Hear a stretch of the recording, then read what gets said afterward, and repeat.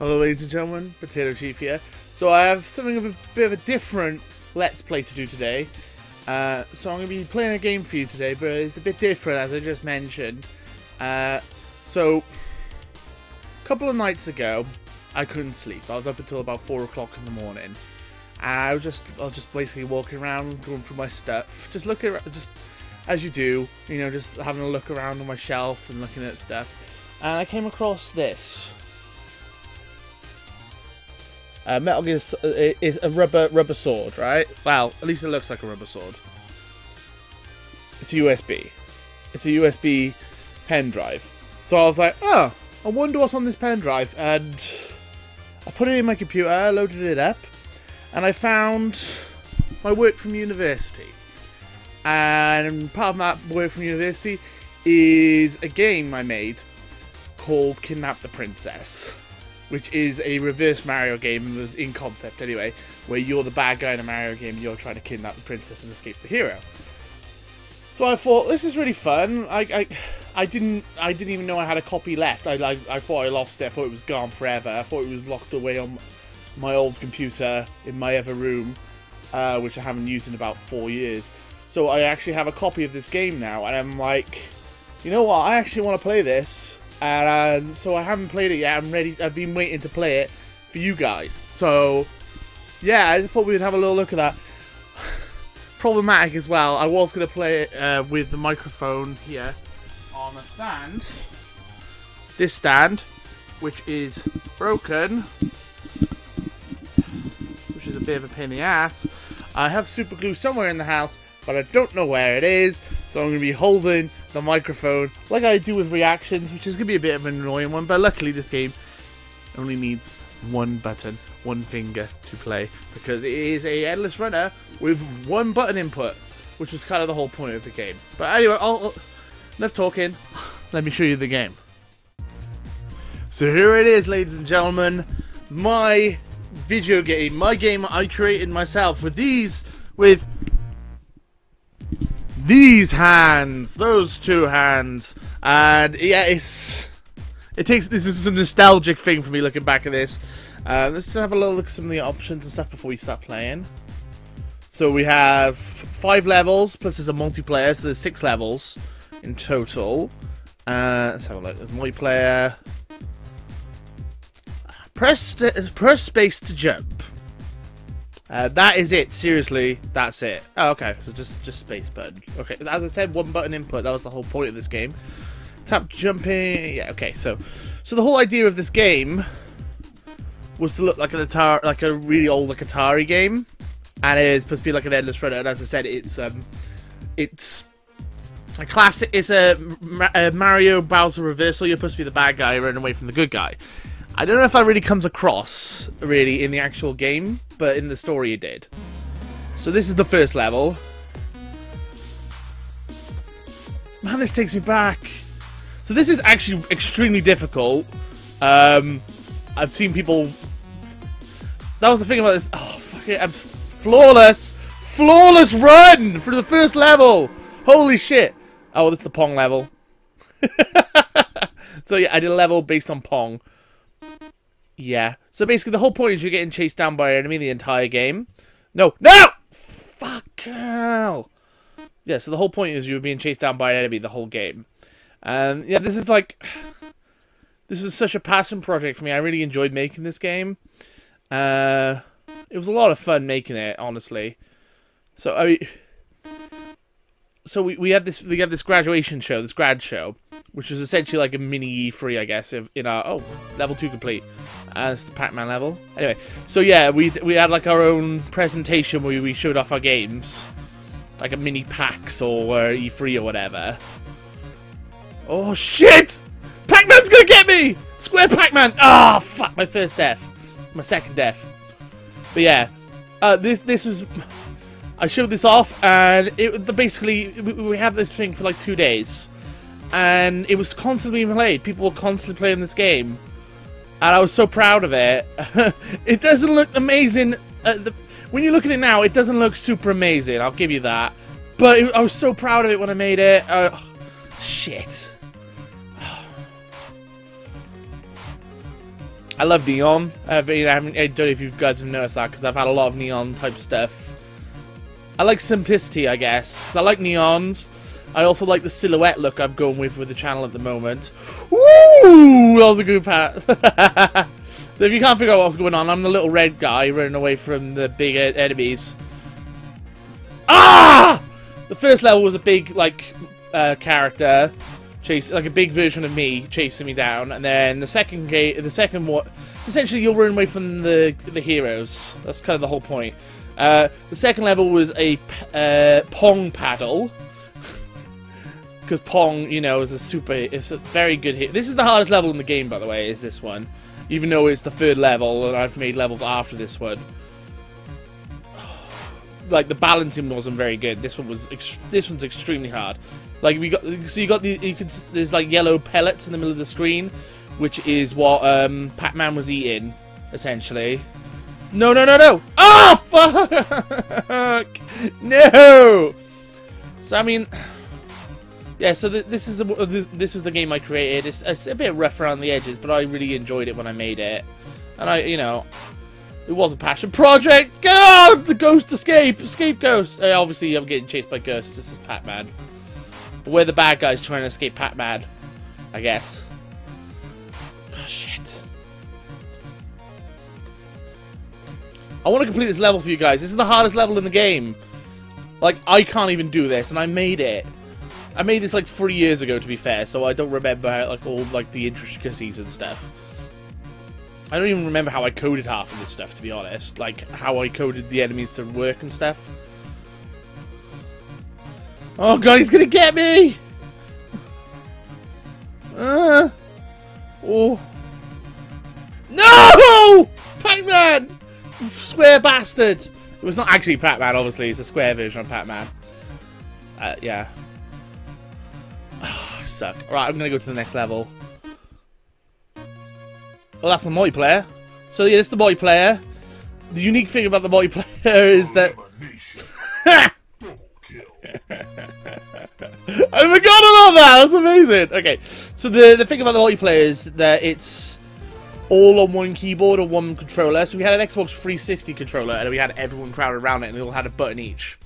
So it was a lot of fun, bit crazy. Oh my god, this game takes me back. Oh my god, so nostalgic about this. I love this. Ugh. Yeah, I'm gonna, hopefully, when this video goes up, there's gonna be a link in the description so you can download this yourself and play it if you want. Yeah, so I mean, there's a sad, well, it's not really a sad story, it's just life in general story. Is that when I finished university, I did this course in this thing called the Princess Trust in the UK. And if you don't know what the Princess Trust is, it's basically it's for people of a certain age to get them started their own businesses. So I was going to start my own indie business, my own indie game business, and I was going to release this as a full title. I was going to obviously work on it, because it obviously is not finished. It's still rough around the edges, but yeah, I was going to release it, and then I was stopped, basically, because when I was doing this, I was obviously on tax credits. So if you don't know tax, so it's like on benefits. Well, I was trying to start this company, and they stuck me in a charity shop because they thought that'd be better for me, even though I had a degree in games design. So yeah, it kind of stopped my progress as a games designer. Dead in its tracks, and then I haven't really got back into games design ever since. So yeah, sorry to bum you guys out a bit, maybe, I don't know, but yeah, you know, I love games design. It was my main passion. It's been it was a thing I always used to do, always dream of doing since I was a kid. Mario has always been my inspiration, hence why I made a game that's exactly the same as Mario. Like retro, I love retro games. Shit, he's gonna get me again.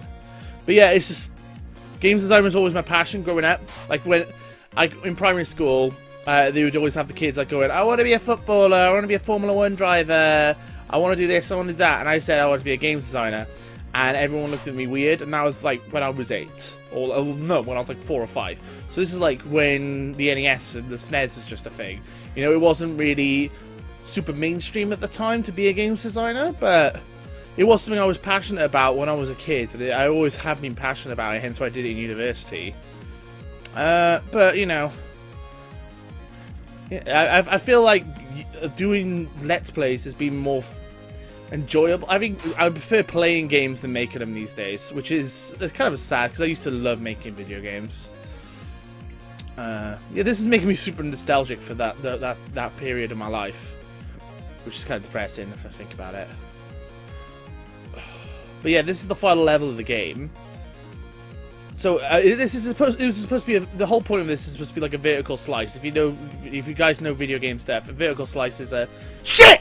It's not shit. A vertical slice is a small section of the game for like demos, for conferences and stuff. And this is what this whole point of this level is. It's supposed to be designed. It was basically just for this is basically just a demo essentially, but it has 7 levels on it. Because I basically got a basic idea down and I just kept adding to it. Oh, have I got him? Have I got it? Oh, I just realized it's gonna get really hard now. Oh yeah, the Matrix! Oh shit, I forgot about this! Oh my god, no! That was the last jump of the game! I think. Oh! So yeah, the blocks that light up when you get to a certain point of the game, that was the whole point, is basically you reach the end of the game, you're about to escape the Matrix, so the code breaks down.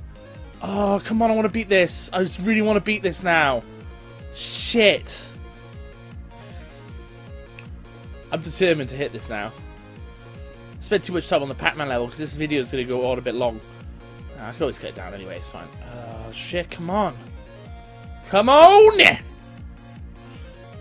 Ooh! That jump is always a risky one. There's like 50-50 chance you're going to muck that up. Okay. Yeah, we're going to try and get this in... Oh! This is the hardest jump in the game now, coming up. No! Shit! You need to, like, know in advance when it's coming. Which kind of is broken in a way. But it's the last jump in the game. That's the whole point. It's meant to be hard, I guess. But I guess if you need to be psychic to do it, then it's not really fair.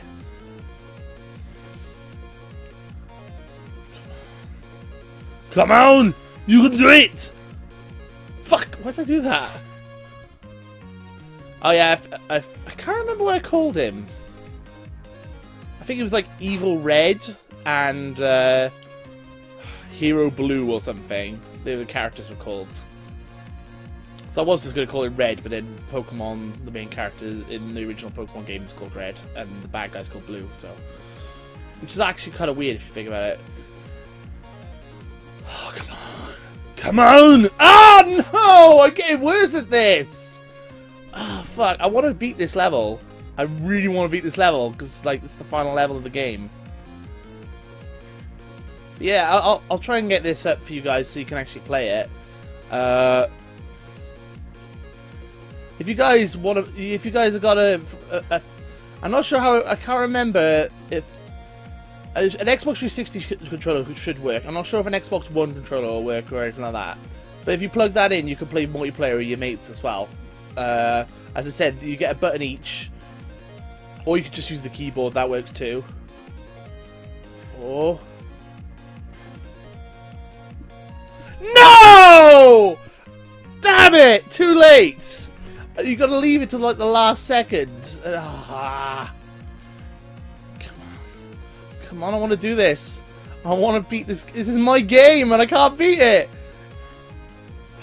Honestly, I should just leave it so you guys can see the end for yourself. Like, actually beat the game yourself. Come on! Ah, you... To see who's this arsehole who made this game. What dickhead made this shit? Come on.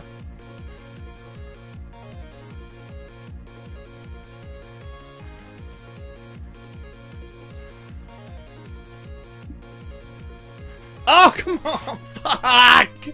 Fuck! This is a really hard game, by the way, guys. You might not be able to and make it look easy. Apart from obviously I keep failing, but it's designed to be precise platforming.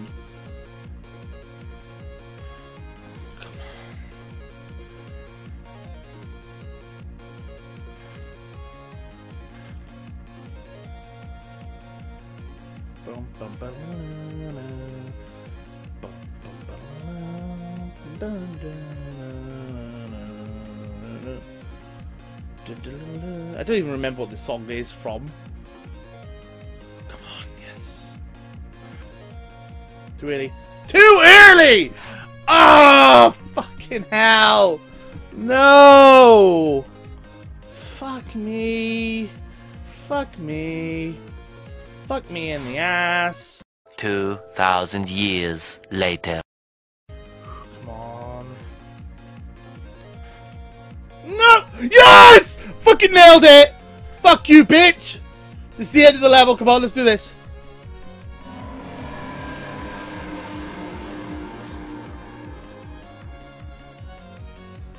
And there he sinks into the lava and dies.